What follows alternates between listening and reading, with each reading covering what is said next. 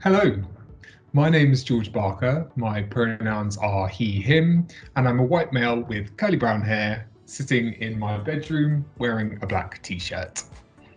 I'm coming to you from ScreenSkills, where I work as an events producer and also where I program this session called Out of the Disabled Closet, Celebrating Talent in UK Animation.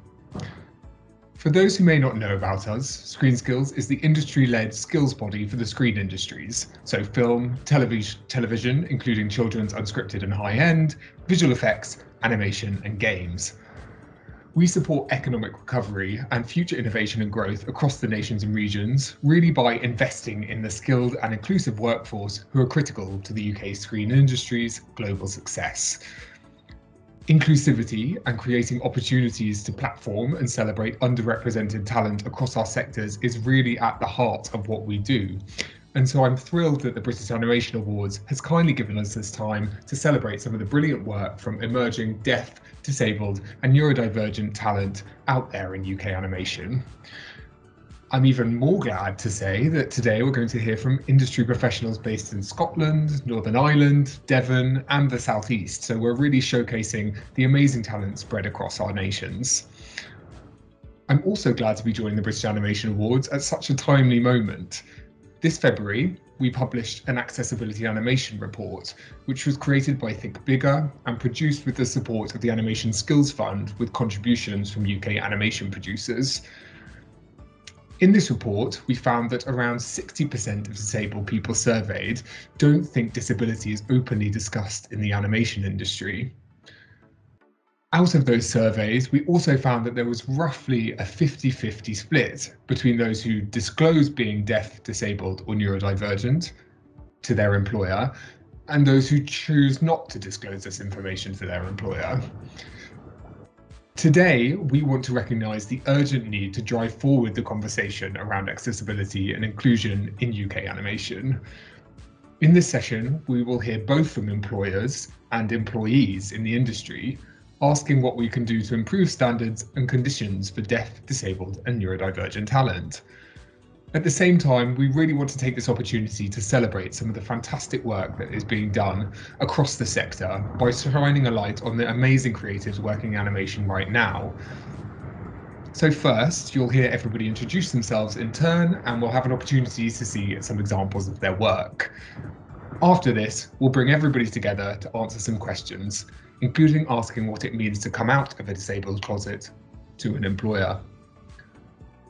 Thanks again to the British Animation Awards for having us. I hope you enjoyed this session as much as I've enjoyed pulling it together.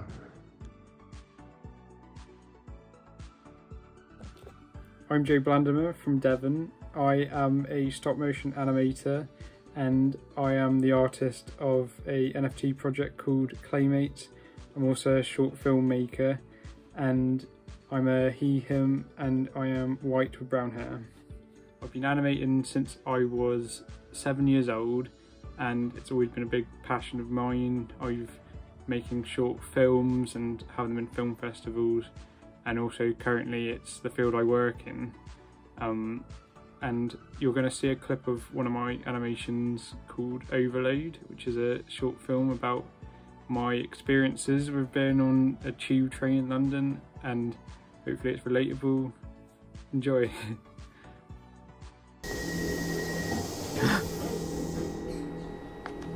There's a seat here. It's been great weather today, hasn't it?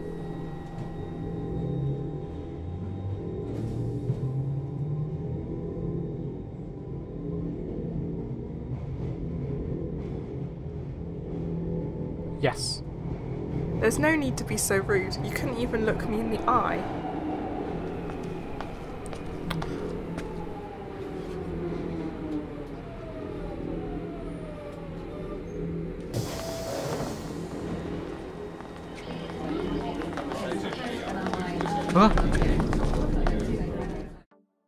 So I made Overload to show my experience of living with Asperger's and how the train, the tube in London can be quite overwhelming.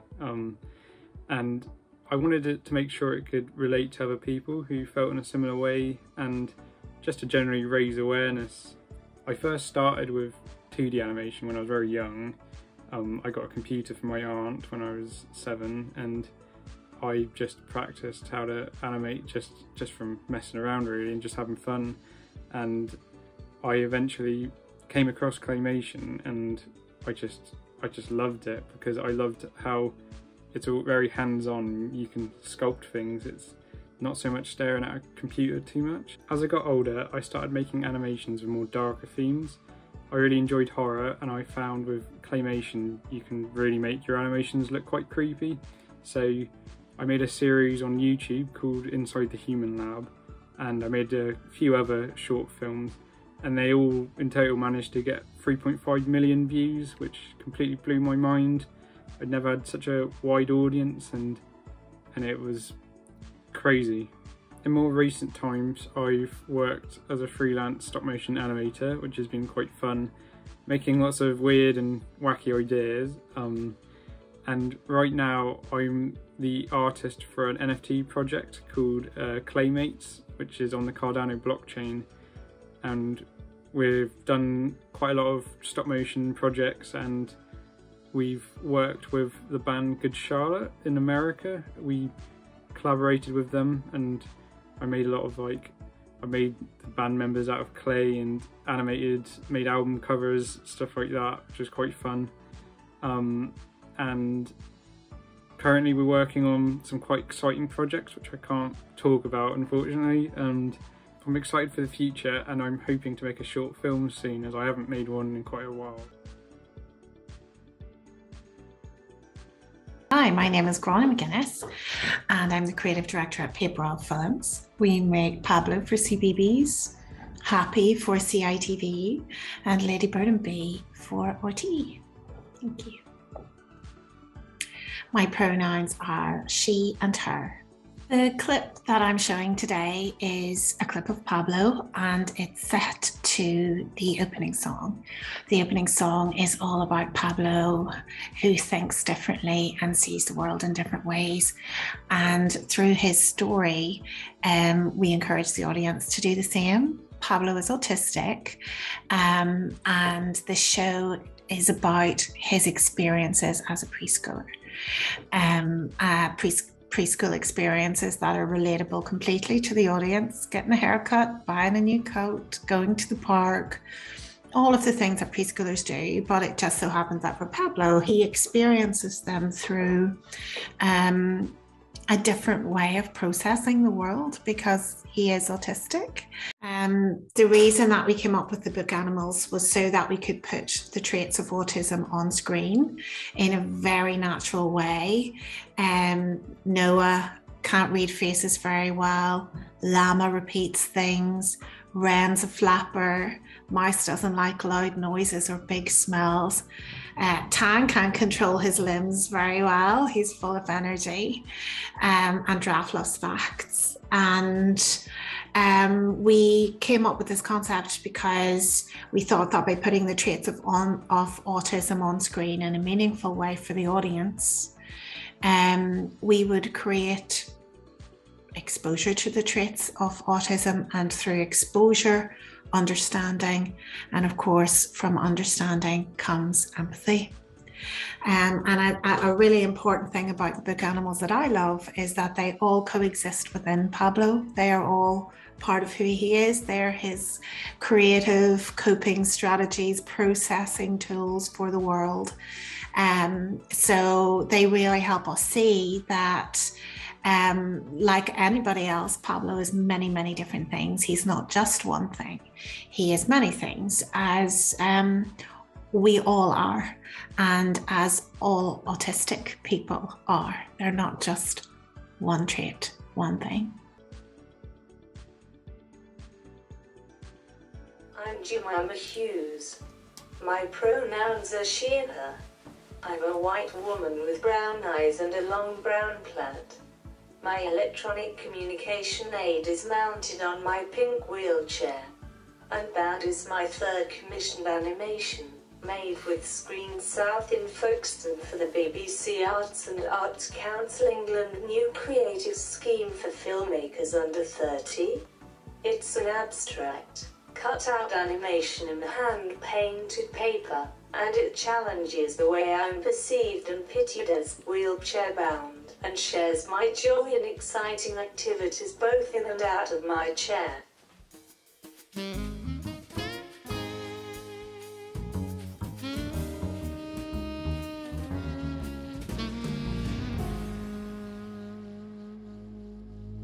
Wheelchair-bound. It sounds like a prison. Straps confine, limit movement. You see wheels, handles. Can you see a person? My seat is what supports me to leave my walls, enables, frees me to explore. My wheels travel the world. And they dance, whirl in light and color, transmitting vibrations to my arms, my spirit. Spinning, I feel the music. I was commissioned to make Unbound just before the first lockdown in March 2020, and was shielding throughout the whole period I was working on it. We shot the film at home, and all the meetings and collaboration took place online. I finished early in 2021, and Unbound was broadcast on BBC 4 in December. I wanted to use abstract animation to communicate feelings and sensations relating to movement. I'm profoundly deaf, and although my hands can't sign and I have to express myself in English, I think mainly in sign. So for me, color, shape and movement can often express emotion better than words. I had been thinking for a long time about animating the shapes and movement I see in Kandinsky's abstract geometric paintings, and I love the way some of his earlier work evokes landscape without presenting it literally. I also wanted to challenge stereotypes about wheelchair users as people with sad, immobile lives. Like many of my disabled friends, I dislike being described as wheelchair-bound, and enjoy activities where I can experience speed and different kinds of movement. I use cutout animation because I find it relatively accessible. Although I don't have independent hand function, I can draw simple shapes with support. I then direct my peers to cut out and move the shapes, while I control drag and frame stop-motion software with assistive technology, controlling the mouse with a voice-activated switch. I wanted to use the subtle, varied colors and textures of wet-on-wet watercolor, and painted the backgrounds and the paper for the cutouts with my PA. I then worked closely with an experienced motion graphics animator and editor who added more depth and free-flowing motion to my stop-motion sequences. It was important to me to speak my poem myself with my communication aid. Very few people who use AAC, alternative and augmentative communication, are seen and heard in the media, and I'm keen for the voices of AAC users to be accepted and normalized. As a deaf filmmaker, I also wanted the subtitles to be part of my film, and took care to select a font and color which was as visible as possible while working well with the animation. I hope my film contributes to a more positive view of disabled people and helps viewers to understand that we don't all feel imprisoned in our wheelchairs.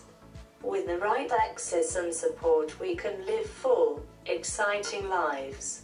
And I hope the color, animation and music allows others to share my joy and exhilaration and understand my response to life as rich and exciting.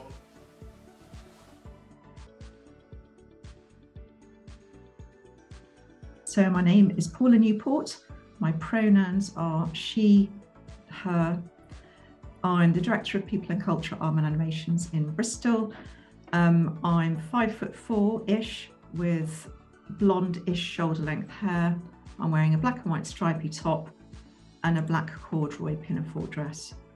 And also I'm wearing glasses because I'm very short-sighted. So in case you didn't know, Arvin Animations makes animated content, so series, short films, feature films, feature-length productions, and we also make console games. Those are our sort of main areas of production.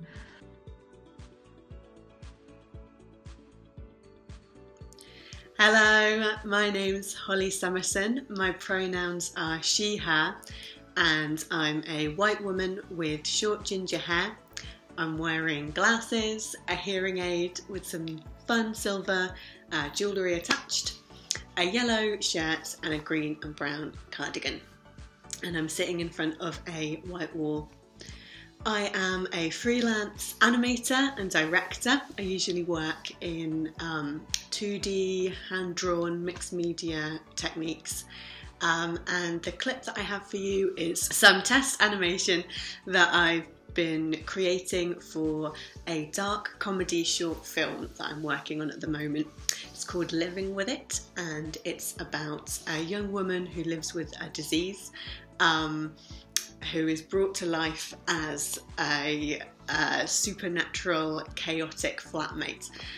It's about her learning to live with him and to accept her life being a little different than what she might have expected.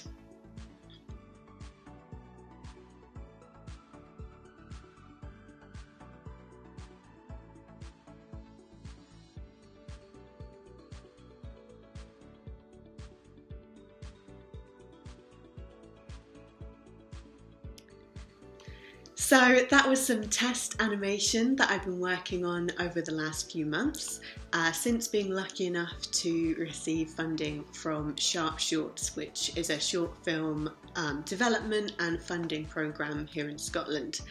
I'm co-writing Living With It with Nikki Rooney, who is a very funny and very talented screenwriter, and this story has really come out of conversations between us about the kind of shared things within our quite different experiences of illness and disability.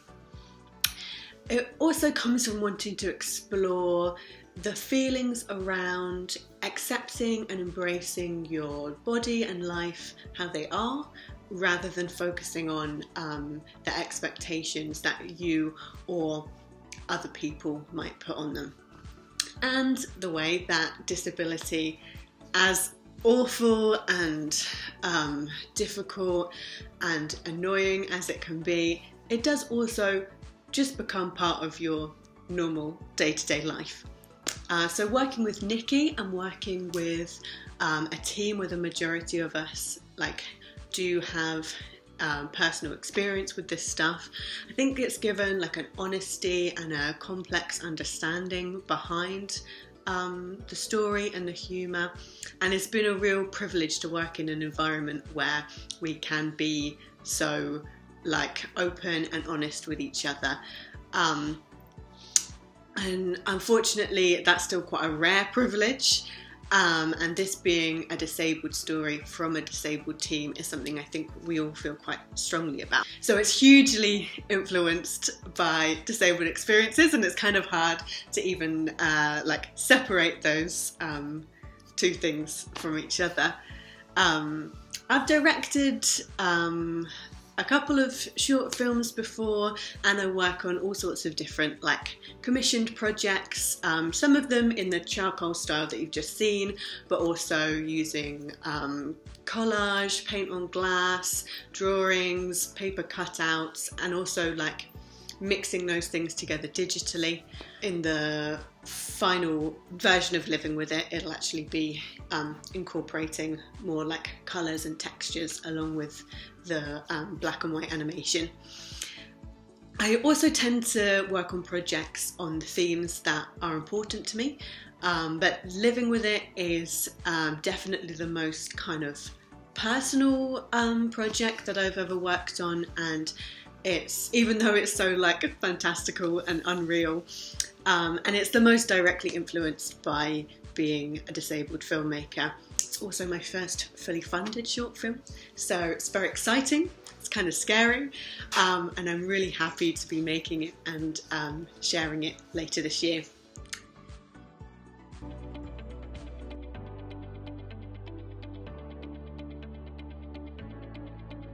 So the first thing to say really is that we want you to work with us. It's really important that our content is authentic and appeals to an audience that fully represents our society today. And our stories are only authentic if they're told by people with those lived experiences. So this includes off-screen and on-screen talent. So in animation, our characters need to be more diverse, as well as the people operating the equipment behind the scenes and the animators, of course. And it's a well-known fact that the more diverse and inclusive a studio is, then the more successful that studio is as well. It makes good business sense, and I think it also will make people happier to see lots of different sorts of people in their work environment.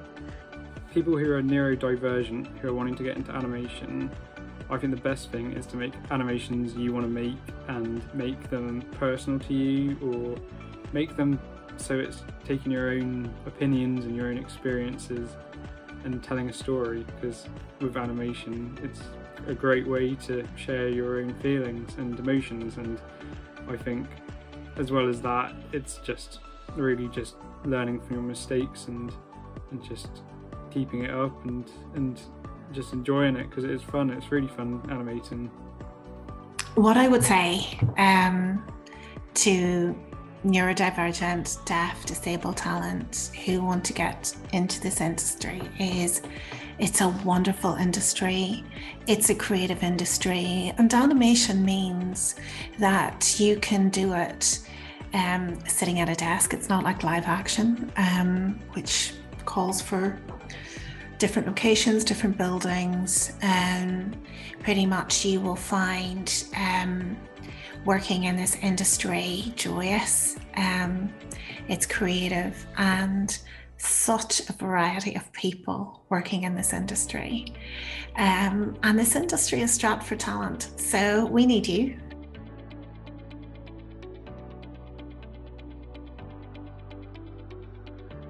My identity and experience as a disabled filmmaker is central to the content of my 3 commissioned films. They each have a voiceover spoken on my communication aid. I'm really keen for the voices of AAC users to be heard in the media. In imagination, creativity animates the world and makes it accessible, transforming and enriching life. Technology for Talking explains how and why people use electronic communication aids and tries to promote wider understanding of our communication needs and unbound challenges the wheelchair-bound stereotype. However, I hope this doesn't mean I will only be seen as a disabled animator. I want to make artist films which will be of interest beyond the disability community. And I have made other small-scale, no-budget films which do not focus on disability. Being disabled has influenced my work. I'm not going to pretend that it's all been amazing, but I do think it's forced me to get better at asking for help and working more collaboratively, and making the most of things that other people are great at that I'm not, and also knowing my limits and boundaries. I think those are all really important things. I'm also really inspired by disabled creatives who are being really innovative and creative with the ways that they work with accessibility, and so it's kind of increased my awareness and my interest in how people are accessing your work, and different ways of making that better. Being on the spectrum has influenced my animations in a way in which I've made short films showcasing how it feels, but also just in general with animating, I completely focus on animating, and throughout many years I've always just spent hours and hours just each day just really just practicing my skills. And I feel like if I didn't have Asperger's, I wouldn't be so focused on animating, and I'd be wanting to do other things.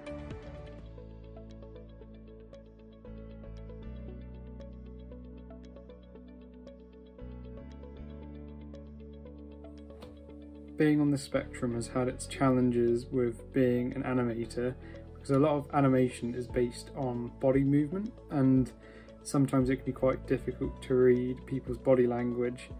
But luckily a lot of animation can be quite bold and exaggerated, so that makes it easier. But it has helped quite a lot in understanding people. One of the biggest challenges that I found, like trying to get into the industry, has been, you know, when you're starting out and you're applying to a lot of different places and getting a lot of rejections, and you're trying to kind of, you know, present yourself as like the best option to employers. It's the, you know, the best good quality work, but also like being able to work quickly and, you know, to a tight deadline and to a tight budget.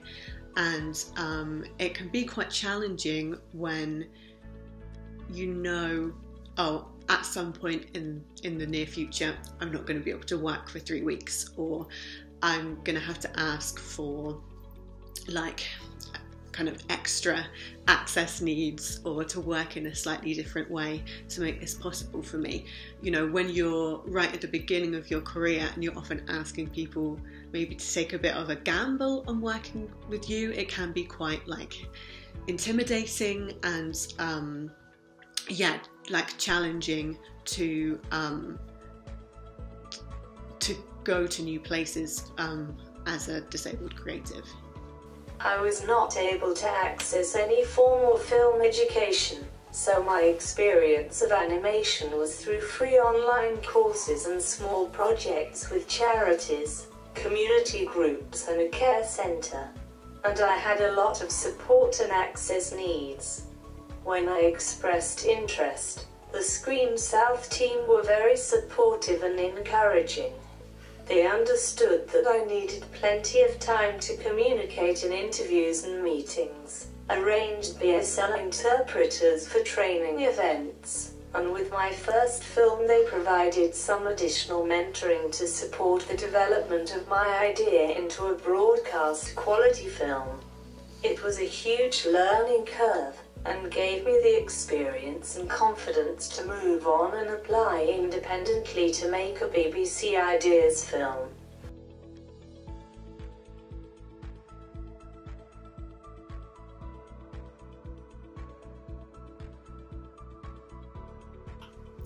Someone might not want to disclose being disabled or deaf or neurodivergent to their employer, because people do still get discriminated against in the industry, and you only have to hear like a couple of horror stories about, you know, suddenly not getting offered work anymore, or being treated kind of as a problem, whatever it is, for you to then kind of have to assume the worst a lot of the time, because you can't afford to find out whether that's true or not. Well, I'm going to answer that question as an employer, and I think that some people might choose not to disclose a disability or neurodivergence or deafness, or, you know, to an employer. But as an employer, please do, because we need to know the circumstances in which you best work. We need to be able to manage people and to feel safe and settled and secure, so that when all those needs are taken care of, you are freed up to do your best work. Some people don't disclose that they're deaf, disabled or neurodivergent to their employer because they're scared of judgment, and people are scared that the employer is going to judge them, that they're not as good as someone who isn't disabled, which is not a good thing, because everyone's equal and even, and a lot of people have strengths which other people don't have, so it's, you know, you can't judge two people.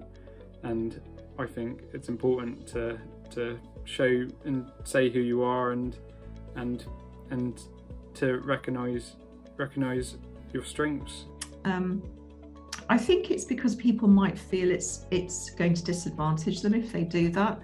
I don't think historically the industry has been that welcoming in the past, to what it perceives to be different.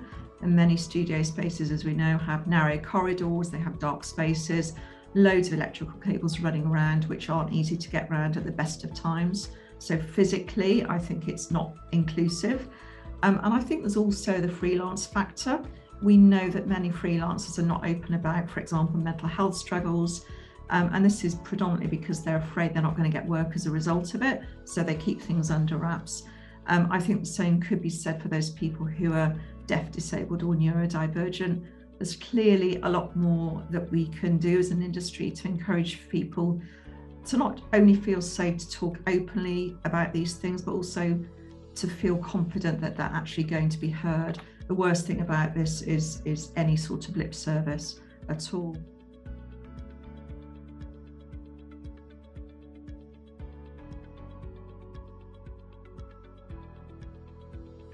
I think this is about transparency in how we recruit. We all know when the pressure is on a producer or a production with tight deadlines, tight budgets, it's all too easy to go to the same group of people that you've used before. Obviously, the downside of that is this makes the industry a closed shop with limited opportunities for people not already known. So that little black book, unfortunately, that is still going on, although I would really hope that people are becoming a little bit more open about using different people and understanding that there are skills out there that we're not tapping into.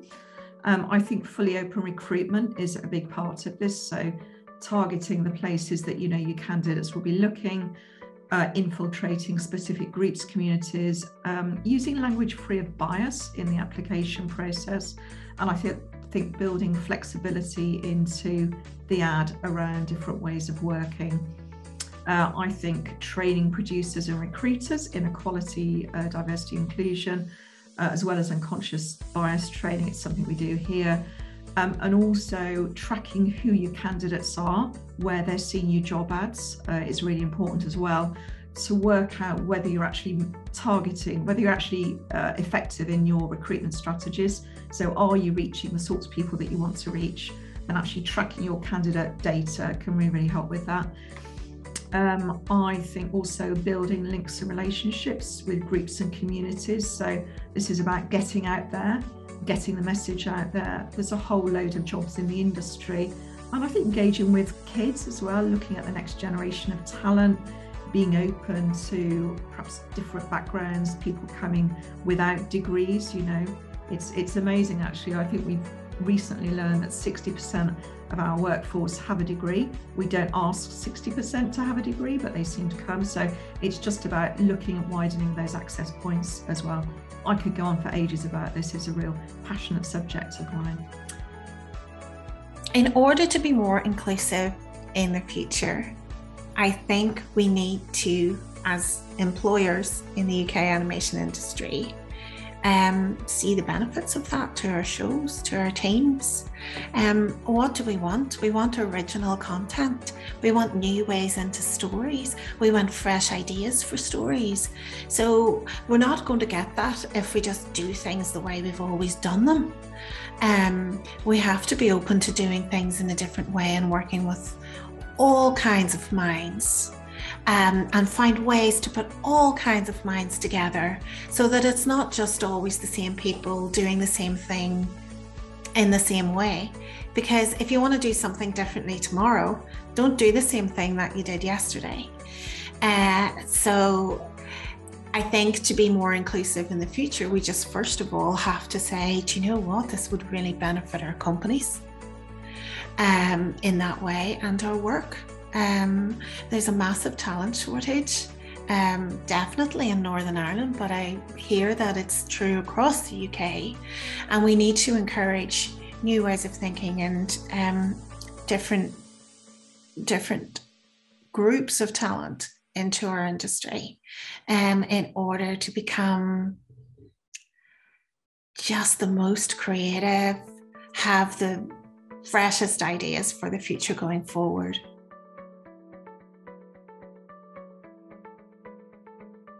When the first lockdown was announced, I was confident that it would not prevent me from working on my new creatives film. And as more and more people got used to working from home, meeting online and transferring material electronically, it all seemed easier and easier. This way of working is very accessible for me. I don't have to worry about wheelchair access or whether there will be a changing place toilet with a hoist anywhere within walking distance of my destination, which is often the biggest problem with going anywhere. It has also proved quite straightforward to organize BSL interpreters for online events, because location and travel are not an issue, and an increasing number of events seem to be offering interpreters. I've enjoyed more film festivals online than I could have attended if I had to organize and pay for travel and accommodation. Of course, I will be enthusiastic to get back to some face-to-face networking and events when it feels safe for me to do so, but I hope a lot of things continue to happen online or offer the option of joining online in the future. So during the pandemic, with the increase of things being online, I think that has opened up a lot more accessible ways of doing things, whether that's like captioning, interpreting, different ways of accessing things, physical access. Now, I'm not sure how much of that is kind of being brought back out into the real world, and I think there is a bit of a danger of things becoming, you know, some disabled people being even more excluded because they're still having to shield because the pandemic is still ongoing. But if the majority of people aren't in that situation, then they can end up getting kind of forgotten about. So I would say a cautious yes, things have got better, and optimistic yes, because I think there's definitely been an increase of awareness, but there's also definitely still stuff to be done.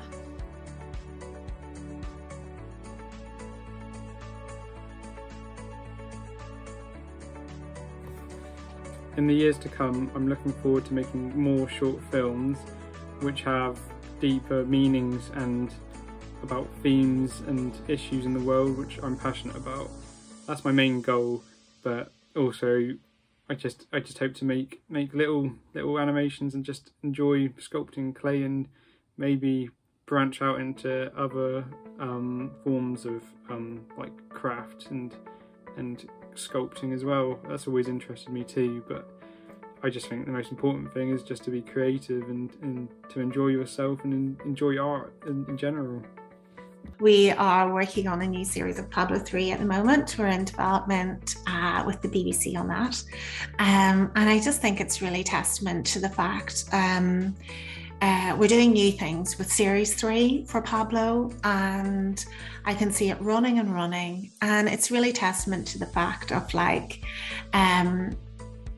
you put the autistic kid on screen front and center, and have a core cast that's all autistic, and make that a mainstream international success, then that's just a really good thing to do.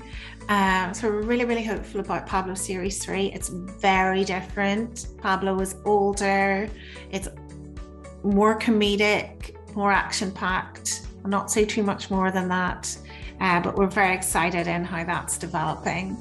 I kind of think we need to be, as an industry, more open-minded. There are loads of different roles that people could do. It's much more than about working on the studio floor. The opportunities are endless. So I think we need to be more accountable as employers. I've been building my website and enjoying experimenting with different media, including leaves and textiles, in 2D animation. In the near future, I'm hoping I can learn to manipulate my handcrafted materials digitally using my Switch control, so that I can build independently on some of the techniques used in Unbound. I'm also finishing a silhouette animation of a Shakespeare sonnet. In future I will go on making short films independently, try to get my work funded and seen on different platforms and at festivals, and look for opportunities to make commissioned work, perhaps for disability-related organizations. At the moment, I'm working on a new animated dark comedy short called Living With It. It's about a young woman who lives with a disease which is brought to life as her chaotic supernatural flatmate, and it's about her learning to live with him and about embracing and accepting your body and your life the way that they are, rather than how you might have expected things to be, and the way that disability or illness kind of becomes a part of your day-to-day normal life. And that's being funded by Sharp Shorts and should be coming out later this year, so I'm very excited to begin animating on that project soon.